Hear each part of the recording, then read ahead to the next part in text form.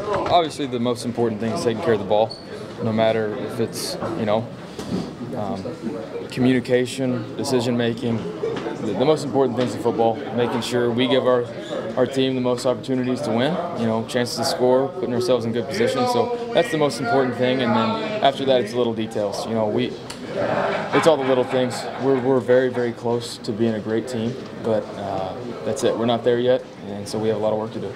When you do that, you get a team on the same page, it gets dangerous. And then on top of that, when you fine-tune the details, everybody realizes what we're trying to get accomplished, where the ball needs to go. So a receiver, even if he might not be getting the ball, might run his route in a way to get somebody else open. So it's stuff like that we're trying to get accomplished, and I think we're heading in the right direction. Drops are going to happen.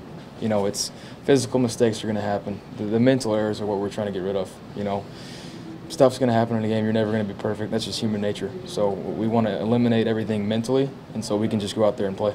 I can put it in a better spot. I think I can put it more on their chest, more on their eyes, make it easier for them to catch. And then also, we just got to be more detailed. I keep saying it, but when you're playing on turf like that, it's a little more slippery. You got to have your shoulders over your toes when you're cutting. You got to do the right things, and we talked about it. And so we just all have to be more detailed when it comes to stuff like that.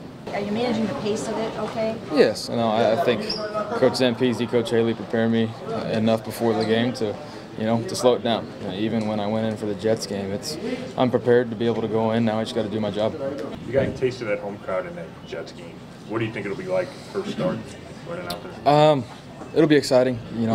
I'm hoping we get a good crowd atmosphere because this game's a Division I. And, so for us it counts as two. We need the fans to come alive, and when they bring the energy, it helps out our defense especially, but it helps out the momentum. You build confidence, and things starts to flow after that. So looking for the crowd and hoping they bring it on Sunday. This is obviously your first game against them, but is Hugh stressed? Did anybody stress the history between